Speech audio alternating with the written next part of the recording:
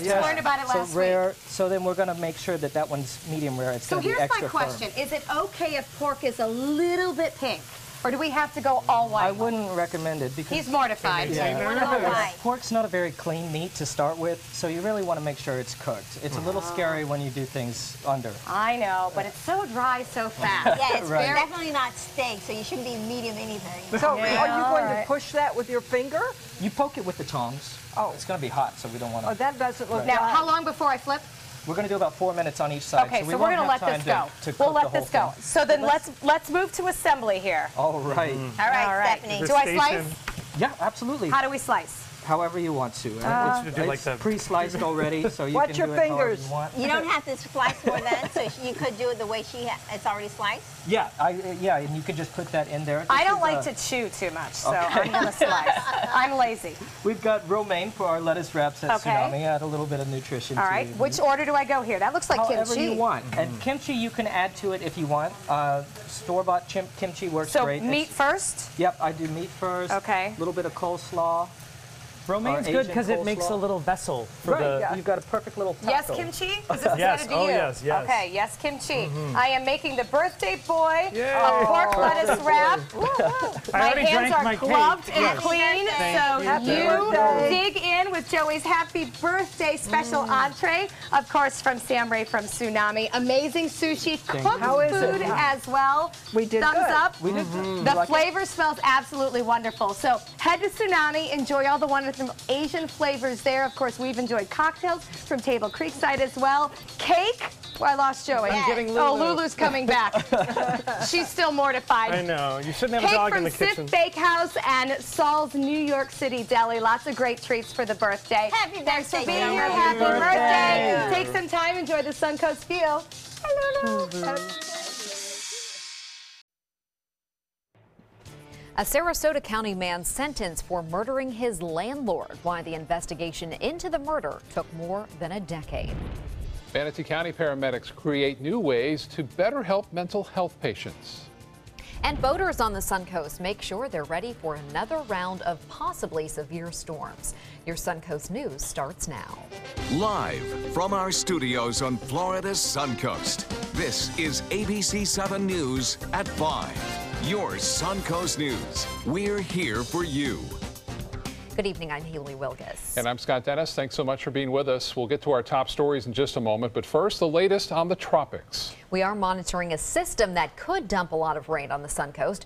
ABC 7's chief meteorologist Bob Harrigan is joining us now with the latest. Thanks, Haley. Yes, the system is still a tropical depression. Just got back from the National Hurricane Center, the reconnaissance aircraft, indicating that the winds are still at 35 miles an hour. It has not gained much strength, and the pressure really hasn't lowered much today. And that's because of the interaction with Cuba. Right now, it's located about 80 miles or so just to the north of the western tip of Cuba. You can see all the deep convection mainly south of that, and that's a result of still some shear that is taking place, and that shear does not allow storms to enhance or develop that quickly. But that's going to move away from that in time. You can see it right now rotating and spinning, so we definitely have rotation at the surface. It is moving off to the northwest, and eventually it will turn more northerly. Here are the latest coordinates with the system. Tropical depression number 9 moving to the west-northwest at 5. The pressure really hasn't dropped much at 1,007 millibars. The forecast path, some good news coming out on this front is that the line or the cone of uncertainty, the southern end, has been shifting northward with every successive run. So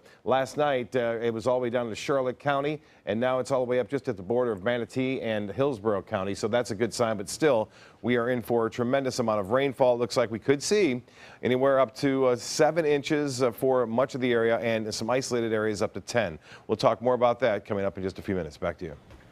All right, Bob, thank you very much. With this storm possibly impacting the west coast of Florida later this week, boaters are being warned to be ready. Boats have capsized or caused a lot of damage during some recent weather events. ABC 7's Rick Adams joins us live now from Bayfront Park in Sarasota with more on the preparations. Rick. Yeah, Haley and Scott, it doesn't take much for one of the boats back there to cause some big problems. That's why officials are urging boaters to be extra prepared. Life and death. It's very important. Michael Castiglione says he does everything necessary to stay out of harm's way on the water, especially when there's a threat of a big storm. We actually go down and dive on our anchors and make sure that everything is secure there. We lock the boat down, we dog all the windows down and the hatches and make sure everything is sealed. Right now, the Bradenton Beach Marine Unit are going around to each of these boats on the Intracoastal, urging them to secure their anchor. It's their way of taking a proactive approach ahead of any storm. It's a message Marine officers are hoping boaters hear loud and clear. Trying to make sure everybody's going to have their anchor line secured ahead of this storm so no boats are breaking loose, okay? In addition to having the anchor secured, Marine Officer McGill with the Bradenton Beach Police Department says there are other important steps boaters can take to remain safe during a huge weather event. Make sure, obviously, their personal flotation devices, to make sure they've got their lines are secure, make sure if the line even looks like it's going to be frayed, get new lines. Boaters on the Intracoastal and Bradenton Beach have reason to be extra careful and cautious. Back in June, several boats sunk, and some of the boats caused damage to the Bridge Street Pier and the day dock when Tropical Storm Colin slammed into the Suncoast. It's something the city's mayor and experienced boater Bill Sharon doesn't want to have to go through again. We have to be aware of the storms and take action, and especially too, we haven't had a major storm for 10 years, so a lot of people are a little bit complacent. And Marine officers say they will continue to crack down on unsafe boaters, even ticketing them when they have to. Reporting live from Sarasota Bay, I'm Rick Adams. Back to you.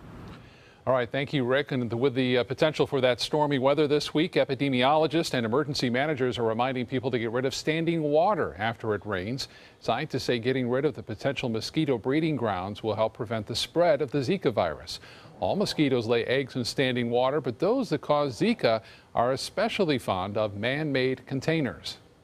Go outside physically and see if you have any containers. They could be anything like a saucer under a flower pot, anything around the awning around your house. It could be something more notable, like a used tire that you just forgot to recycle. There have been more than 500 travel-related Zika infections in Florida and another 43 that were locally contracted. Of those, 70 involve pregnant women. Now to a major murder case in Sarasota County. A homeless man will spend the rest of his life in prison for killing his landlord. During a hearing today, John Melquist received the maximum possible sentence. In July, he was found guilty of second-degree murder after a week-long trial. Investigators say Melquist killed Annalie Schweikert on April 9, 2003. Her body was never found. Melquist claimed that he last saw the victim when he took her to the airport. But investigators found the victim's blood throughout her house and signs of a cleanup. Plus, Melquist's fingerprints were found on a mop.